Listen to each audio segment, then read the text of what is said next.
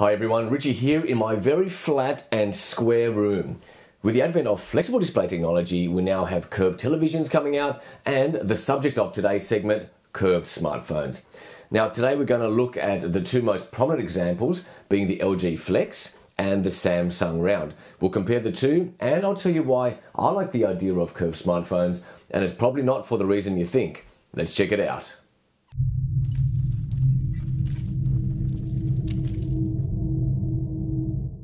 Now, aside from specs, the real factor that brings these two phones head to head is the execution of the curved aspect of each smartphone.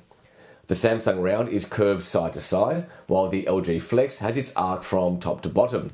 So, which one makes more sense? Well, the Samsung's phone has its curve along the vertical axis, and I'm guessing it will also feel quite good in one's palm, just like this empty roll of toilet paper. And that curve should help with the thumb moving across the entire display of what is a repurposed Galaxy Note 3 screen with less finger stretching but all the real estate. Then there is the pocket factor. Thighs are vertically convex. I never thought I'd be saying that sentence in a tech video, to be honest. That being so, placing the Round in the pocket may be more comfortable than any flat phone ever was. LG have taken the curved concept and done a 90-degree turn by providing a more effective talking position with the Flex, reducing the proximity of the mic to the mouth, kind of like a banana. That does make sense and could make for a better phone call experience. But the pocket factor I just mentioned, is that an LG Flex in your pocket, or are you just happy to see me? Now, video playback on the LG Flex would probably be a better experience than its competition, as it replicates the design of the landscape-oriented curved OLED TVs that are starting to be seen in the marketplace. The Galaxy Round seems to be way more suited to portrait-style applications and one-handed use. So let's finish off with the monster in the room. Who cares? What's the point of a curved screen? Well, for me, I can see two things, one practical and the other more aesthetic. First, I hate putting screen protectors on my smartphones. To me, they ruin the clarity of the screen, and I always seem to get bubbles no matter how steady my hands are. However, with a curved smartphone, I can confidently place my phone down, knowing there is a fair amount of space between the screen and whatever surface I've placed it on. That way I'm avoiding crumbs, sand, liquid, whatever.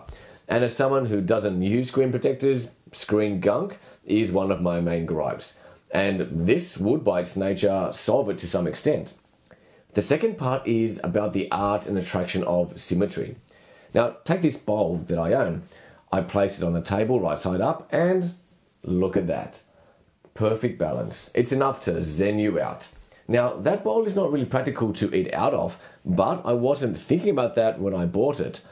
I'm sure that for some, the personal enjoyment of having a curved smartphone in the hand or on a flat surface will elicit that same emotional and perhaps irrational giddiness. No doubt there will be a premium for the concave character of these gadgets, but ultimately you and I, through our purchasing decisions, will determine where this category heads. And you know what, maybe that's the point of these new releases, to monitor how potential buyers react, to see what killer apps get written by developers, all with a long-term vision of a fully flexible wearable device.